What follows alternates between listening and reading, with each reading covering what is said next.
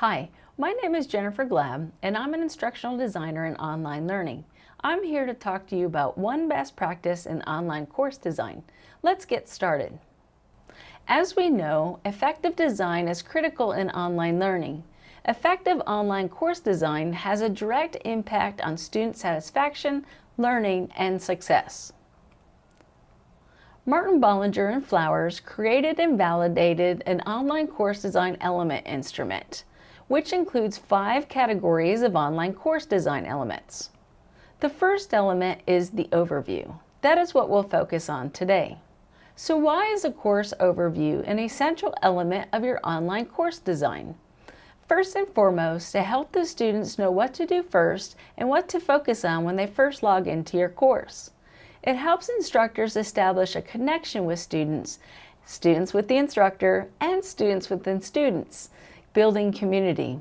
It sets expectations for participation, states the learning goals of the course, gives students reasons why they are learning, and provides information about the course that will guide them as they begin the class.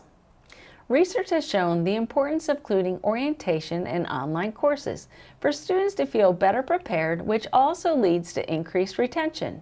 In addition, instructional design models and research emphasize the importance of providing course goals and setting expectations, which can provide students the context needed to be successful.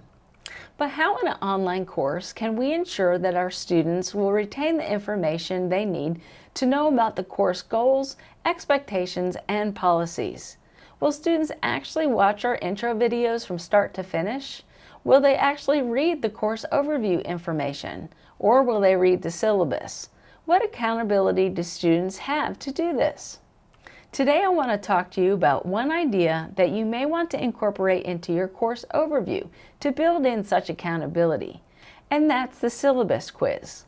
The results of a study conducted by Raymark and Connor Green at Clemson University found that a syllabus quiz has the potential to enhance student understanding, which leads to retention of important course policies and procedures. However, the potential benefits of the quiz are limited to the students who actually take the quiz seriously and to the students who actually answer the questions correctly. So how do we design such a syllabus quiz? Keep it short and to the point. Ask the most important questions about the course policies and procedures that are essential for your students to know. Ones that will enable the students to feel better prepared about your course. For example, how do you contact your instructor? Is late work accepted? How many exams will be given? When are discussion forum posts due? How much is your final exam worth? Can you work with other students, or is work to be completed individually? Who do I contact for technical assistance?